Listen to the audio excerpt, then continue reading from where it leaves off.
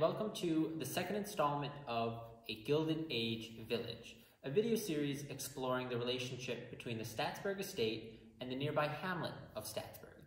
My name is Zachary Veith. I'm a historic interpreter here at Staatsburg State Historic Site, together in partnership with the Staatsburg Library. In our previous video, we looked at some of the businesses that made the hamlet thrive during the Gilded Age. Today, we're going to be taking a look at some of the everyday places and events for the local people and the Mills family. Staatsburg was just one of the 5 homes for the Mills family, including a New York townhouse, Newport summer home, Ogden's father's California estate, and a mansion in Paris. When they were here, often in the fall or winter seasons, they were noted as not particularly visible people around the village, but they truly cared about the town and gained a reputation for their kindness towards the residents. Those who remembered the Mills talked about their generosity in the village, gifts of food, water, even coal during the harsh winters. Anything anyone needed, they were there to help. At the time, Ogden was the wealthiest estate owner in Staatsburg, outdone only by the Vanderbilts to the south in Hyde Park. In 1908, during a bad drought, the Dinsmores and Mills carted water to those who asked, greatly helping the townspeople. They paid several $100s for new sidewalks in the village, as well as a row of trees down one of the streets. After seeing a woman carry heavy pails of water on her property, Ruth financed the connection of that family's home to the new municipal water system. However, Ruth also, in 1918, placed speed limit signs north and south of the village, which one newspaper reported was ignored by motorists. Their estate became a gathering place for residents. St. Margaret's Church had their annual picnic at least once at the Mills Riverside Cove, and we have oral histories of ice skating down in the cove when it froze over during the winter.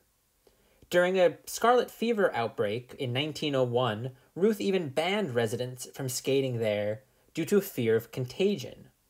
She even asked to have the public school books burned, which was a common practice to prevent the spread of scarlet fever at the time. Either way, Ruth and Ogden were fixtures in the village through their good deeds and public support. Sadly, a major connection of the Mills to the village has been destroyed, the train station. For decades, the train was the main transport for the village before automobiles were widely available. Residents remember taking it down to Poughkeepsie for the day, to the theater, or for shopping, or tourists coming north to get away from the city. The mail was delivered via the train and dropped in sacks in front of the old post office nearby. Before the Staatsburg School went to 12th grade, students took the train down to Poughkeepsie in order to attend the last 2 years of high school for half-price fare. Just north was a freight station and warehouse for cargo, attesting further to the commercial business of Staatsburg at the turn of the century. The original wooden train station was likely built soon after the Hudson River Line reached Staatsburg around the 1840s. This was demolished in the 1880s or 1890s for the first brick station. In 1913, that station was demolished with the addition of 2 more tracks, demonstrating the popularity of trains for the Hudson Valley. The new station, built that year, resembled the exterior of the Hyde Park train station with a similar interior to Poughkeepsie Station today. There was even an underground passageway under the tracks for pedestrians. The train provided the wealthy estate owners with easy access between their New York City homes and their country estates in Staatsburg, especially the Mills. Ogden and Ruth often attached their private parlor rail car to regularly scheduled trains out of Pennsylvania Station, and Mr. Mills liked to have Ben Wiseman, his chauffeur, drive fast through the village. Everyone knew Ogden took a particular train weekday mornings to Manhattan and knew to stay off the road a few minutes before the train departed because Wiseman would be at top speed from the estate to the station. In 1907, Gladys Mills, Ogden and Ruth's daughter, married Henry Carnegie Phipps at St. Margaret's Episcopal Church. She and her father rode in a beautiful coach to the church. When the who's who of Gilded Age society arrived for the wedding, including J.P. Morgan, Andrew Carnegie, members of the Vanderbilt family, former Vice President Levi Morton, and Mr. and Mrs. Ralph Pulitzer, son of Joseph Pulitzer, for whom the prize is named, they arrived by private train car on December 7th, 1907. In the cool December air, they then walked through the lovely village to the church. However, by mid-century, reduced services left the Staatsburg station underutilized. Although in excellent condition, the Staatsburg station was demolished in 1960. The likely reason was property taxes. Limited use of the building, combined with rising costs, resulted in the sale of numerous train stations along the Hudson River at the time. One local historian, David Lund, recalled that the station was even offered to Ralph Osterhout Sr. for $1, but he refused because of the property taxes. Aside from Staatsburg, this is perhaps the most visible legacy of Ruth's family in the hamlet, St. Margaret's Episcopal Church. Designed by famed Gothic Revival architect Richard Mitchell Upjohn and built of local stone, the cornerstone was laid in 1891.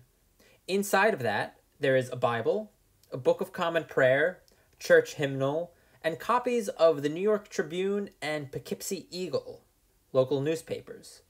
Because of Ruth's grandmother's founding of the original mission, the interior is filled with memorial plaques to the Livingstons, notably Matron Livingston, Ruth's grandfather, and the husband of St. Margaret's Mission's founder, Margaret Lewis Livingston. St. Margaret's became one of the few places in the village where the Mills could be regularly spotted. Ogden Mills and his son O.L. Mills served as vestrymen for decades. O.L. Mills is also named on the plaque inside honoring local veterans of World War I. He left his comfortable New York State Senate position to serve as a U.S. Army intelligence captain in France. His sister, Gladys, as mentioned earlier, had her wedding here. Family lore states Gladys went horseback riding the day before, against her mother's wishes, and broke her nose, and thus we have no photographs from that day. On the south side are the medieval stained glass windows, gifted by Ogden Mills. In the 1920s, after Ruth died in Paris, Ogden was devastated. He arranged for her body to be brought back in a private stateroom filled with flowers, and bought a pair of stained glass windows from rural French cathedrals, their exact origin is disputed, and had them installed here in her memory. The first set depicts St. Peter, likely from around the 13th century, with two unidentified saints from later in about the 15th century. Below it is the inscription In Memoriam Ruth Livingston Mills from Ogden. The second set depicts St. Peter, St. Paul, and St. Bartholomew, all from around the 13th century. Below it is the inscription In Memoriam Ruth Livingston, leading us to believe this was a memorial by Ogden to his mother-in-law, also named Ruth, who passed away shortly before her daughter in 1918. We end today with this building. It may look familiar to residents as the Staatsburg Library. Built in 1858, it was originally the St. Margaret's Mission, a church. Notice the pointed ecclesiastical windows on the south and west sides. The Mission was the first house of worship in the growing village, financed by Margaret Lewis Livingston, Ruth Mills's grandmother mentioned earlier. This demonstrates the growing influence and legacy of the Lewis Livingston family in Staatsburg. By 1891, the congregation outgrew this chapel. It was turned into a reading room for the village and chartered as a library in 1894 by New York State, and a new church, The current St. Margaret's was constructed across the street. If you lived in the village at the turn of the century, worshipped at St. Margaret's, or rode the train even, it's likely you knew an employee of the mills. You yourself were probably employed by them or one of the other Gilded Age estates along the Hudson River. In our next video, we'll be taking a look at the lives and homes of several employees of Ruth and Ogden who lived in the hamlet. So stay tuned.